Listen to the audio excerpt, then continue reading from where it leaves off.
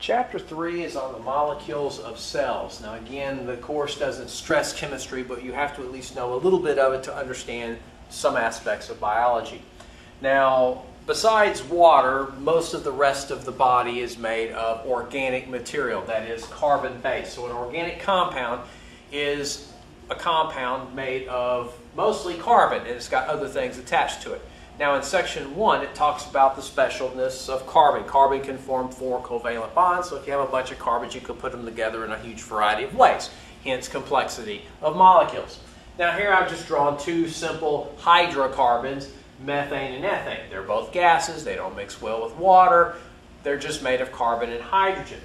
But the molecules of our body have to be more complex than that. So section 2 describes portions of molecules called functional groups. It is beyond the scope of this course to make you memorize functional groups. Just understand that they affect the properties of these molecules and they can make them dissolve in water and behave in various ways. Now, cutting to the chase, biological molecules, 4 categories in the body: carbohydrates, lipids, proteins, and nucleic acids.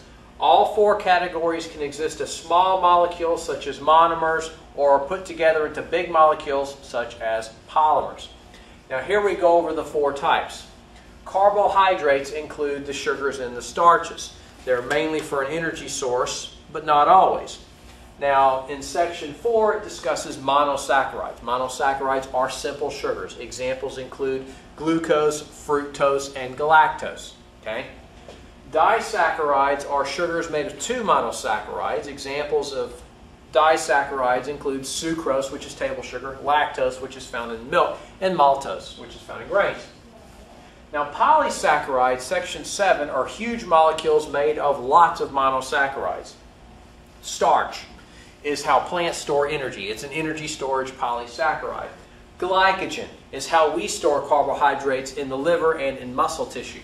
And cellulose, which is not for energy, is the makeup of plant cell walls and other fibrous parts. And cellulose is mostly undigestible. It's for plant structure, not for energy. So that's an overview of carbohydrates. The rest of this is in your notes. Now the next category are the lipids. The lipids are a very diverse group of mostly hydrophobic, meaning not dissolving well in water, molecules. Now most lipids are fats and oils. Fats and oils are triglycerides. Look at the pictures in your book on this section. It shows you a drawing of what a triglyceride is. It's made of a glycerol and 3 fatty acids. Now the structure of the fatty acids has to do with the type of fat it is. You've heard of saturated fats, monounsaturated fats, omega-3 fats, all these different types of fats. They all differ in the structure of the fatty acids. They are triglycerides. Now saturated, of course, means that the hydrogens on the carbon chain are maxed out. That is, the carbon chains of the fatty acids are holding as many hydrogens as they can. Now if they're missing some, then they are unsaturated. Okay?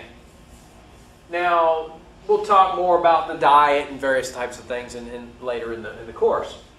Phospholipids, oh by the way, triglycerides are for energy. Okay? Just like carbs can be. 1 gram of sugar or starch gives you 4 kilocalories. 1 gram of fat gives you 9 kilocalories, more than twice as much. Phospholipids, however, aren't for energy. They're for cell membrane structure. Cell membranes are made of a double layer of phospholipids. So, again, look at the drawing there. With the phospholipid molecule, half the molecule is hydrophilic, meaning it can mix with water. The other half is hydrophobic, meaning that it can't. So what is it going to do when you put it in water? They're going to form a membrane naturally. Now, steroids, also in sections 9 and 10, steroids aren't made of fatty acids. They're made of fused carbon rings. Steroids are also known as sterols, and examples of steroids include cholesterol, vitamin D, anabolic steroids, sex hormones, hormones secreted by the adrenal cortex, such as cortisol, things like that. So anyway, those are just some examples of lipids and their various purposes. Proteins, very important in the body. Okay? Proteins are made of amino acids. Examples of proteins include hemoglobin, hair, antibodies, collagen. I've listed some examples in the notes. Be sure to look over it.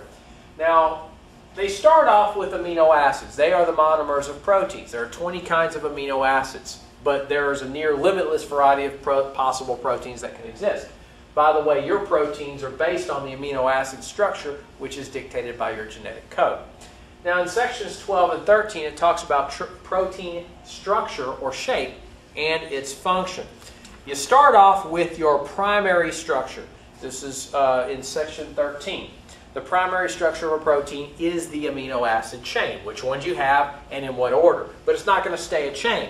See, you have hydrogen bonds interacting between parts of the chain, which will cause it to coil or to twist.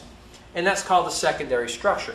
But you can also wad it up further by other interactions between amino acids into a three-dimensional tertiary structure. Now, when you have these tertiary structures attached to each other, that's called the quaternary structure. Hemoglobin, for example, which is in blood, is made of 4 tertiary structures. And it has a specific function. It binds oxygen, carries it in the blood. Anything that interferes with a protein's shape will interfere with its function. High heat can denature or disrupt function of proteins. Okay, that's why fevers can be dangerous if they get excessive.